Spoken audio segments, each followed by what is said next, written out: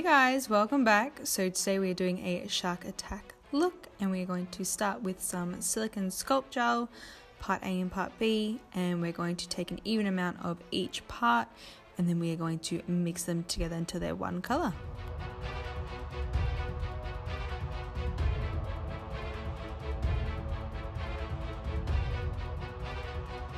Then we are going to get a white face pencil and start to map out where the bite marks of the shark would be. Next, I'm going to take the mixed sculpt gel and pop it over the top of where I have drawn the bite marks. This is going to create the ripped skin effect. I'm going to use a flat brush to blend out those edges to make it seem more realistic.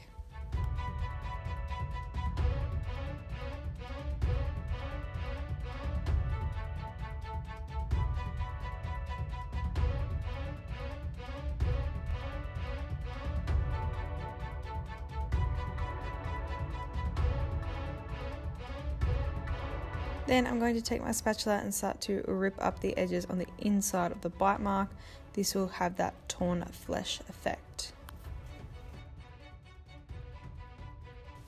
Then we're going to let that dry down for a little bit and then powder over the top just to take away some of that stickiness.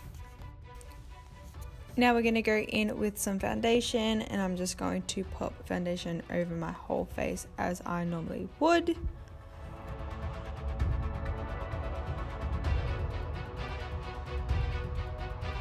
I'm also going to put some foundation over my lips just to take out some of that pinkiness, and then I'm going to go in with some concealer because I want to conceal under my eyes so I have a fresh base.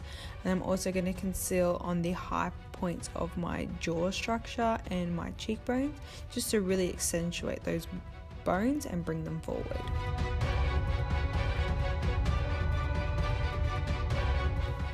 Then of course I'm going to set my whole face.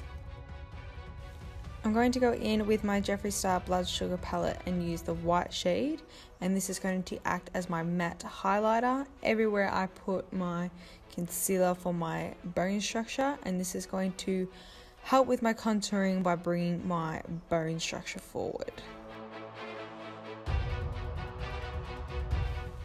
Okay, now for contouring. So I'm going to contour in between the white eyeshadow to really chisel out and make my cheeks sink. I'm also going to contour on my forehead, bring those bones forward as well, along the sides of my nose, and I'm going to contour on the sides of my cheeks, kind of where my smile is, and on the sides of my lips to help my face droop down. Also going to do some shading underneath my eyes to help bring in that sunk in effect.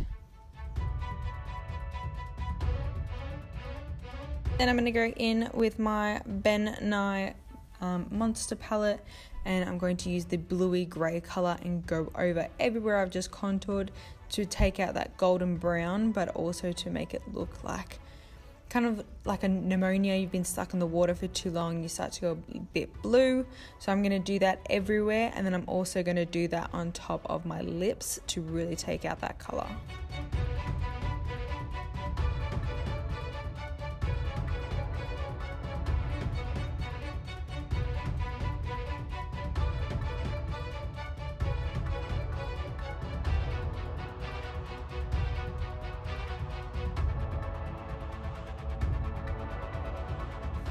Then I'm going to contour the structure on my neck, again to help bring it forward and to really make myself look bony and sick looking.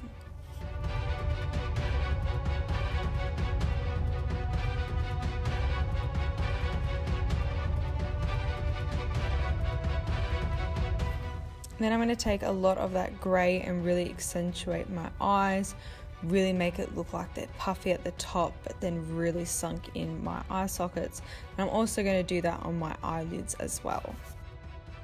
Then I'm going to put some mascara on because my lashes were looking a bit flat, so why not put some mascara on. And I'm also going to be doing my eyebrows just for that makeup look. I probably wouldn't have eyebrow product on if I was going swimming, let's be honest.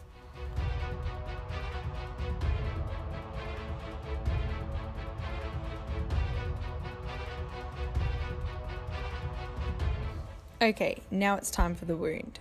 So I'm going to be using the Muse ink palette and some alcohol with the lightest red color to start with. These are all alcohol activated inks, and I'm going to start with a light red and color in the inside of the wound, and then I'm going to go in and do some trauma around the wound because your skin gets really irritated and red if you scratch yourself, cut yourself. So I'm assuming for a shark attack it's going to be the same thing. And I'm really going to make the skin look irritated. Then we're going to go in with a darker red and start to put some definition into that wound, make it look darker on the edges and that it's, under the skin. I'm even going to use a little bit of black to really help create some definition and to make it look as realistic as possible. So that's how it's looking. We are going to go in with some fixed blood, and we are just going to start to paint some blood on there. It doesn't have to be neat, it's going to be messy, being bitten by a shark. So we're going to paint blood all over that there, and then we're going to go in with some fresh scratch. This is chunky, thicker blood, so we're going to add that everywhere. We added the black and everything. That's going to help make that meaty definition. I'm going to try to pop it up under some of the silicone that's lifted to make it look as gruesome as possible. So that's what we've got at the moment, but we are not done. I'm going to go wet my hair because I've been in the water, so obviously my hair's wet. Then we're going to use some more blood. This is liquid blood, and I love using this. It's messy, but it's fun to play with.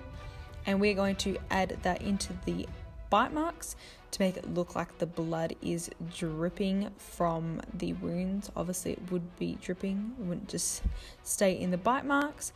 And then I'm going to add that all over my hand and just pop it all over my shoulder and just put blood everywhere. It doesn't have to be in certain places, it can be wherever you want it to be.